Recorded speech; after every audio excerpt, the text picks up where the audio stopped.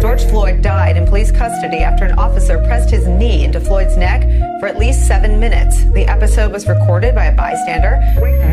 Witnesses say the African-American man on the ground, identified as George Floyd, repeatedly cried, "My neck hurts and I can't breathe."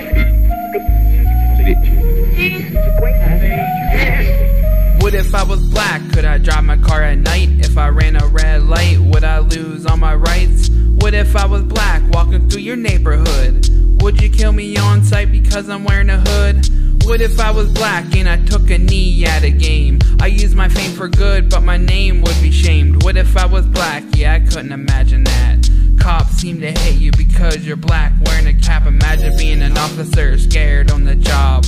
Seeing a black man selling cigarettes on the block. I really can't believe we have so many racist police.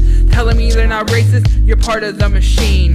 I don't give a fuck if you're resisting arrest. No one deserves to die, this is why we protest. Black lives matter, do you understand that? No, you probably don't, so go put on your tin hat.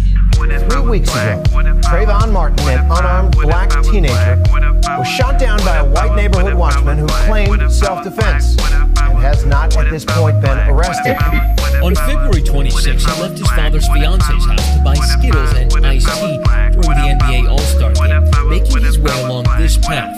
And Crime Watch volunteer George Zimmerman spotted him and began to follow him. Here I am again at the house watching riots. We're tired of police killing us and being biased. We want real change, not the shit that happened again.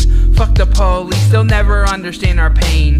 Non-violent protest has gotten us nowhere. Maybe if we burn down cities, you'll start being fair. The president called us thugs. What do you expect from a racist? He's trying to start a war between all the races. CBS News has learned that Attorney General William Barr made the ultimate call to not bring federal charges today against a white New York City police officer in the chokehold death of Eric Garner, a man whose last words were, "I can't breathe."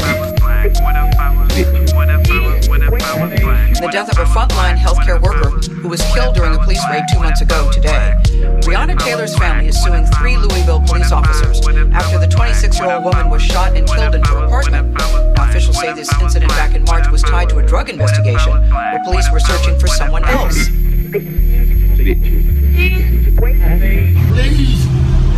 I can't breathe.